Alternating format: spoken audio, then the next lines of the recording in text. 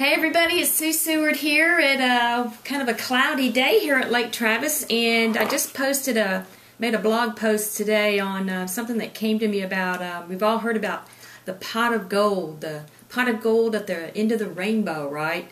And you know, sometimes people equate that with coins coming out of that pot of gold, but it could really symbolize a lot of other things in our life. It could symbolize a certain person, an experience, a vacation spot that we would love to visit, a promotion, doing something awesome for our family or other people, and the list just goes on and on. So as we reflect on the people and the places and the things that enrich our lives, think about this.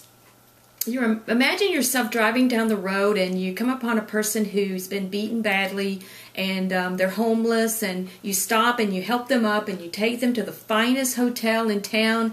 You put them up for a week. You pay cash for their room, expenses including all new clothes. You tell them they can order anything from room service, breakfast, lunch, and dinner. And then you pay all their medical expenses with cash. You know, sometimes people feel guilty about making too much money or becoming too successful. They feel like it's a sin, you know, or that God doesn't want them to be wealthy. Well, you know, that's a stinking lie, because how are you going to be a good Samaritan if you're broke? I mean, how's that going to happen? How are you going to help anybody when you're broke? And you know that we can help a lot of people when we have the means to do so.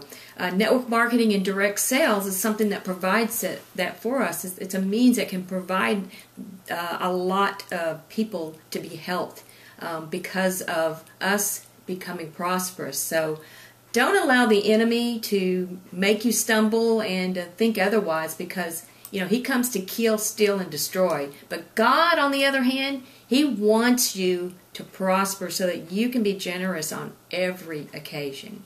That's it. Bye for now.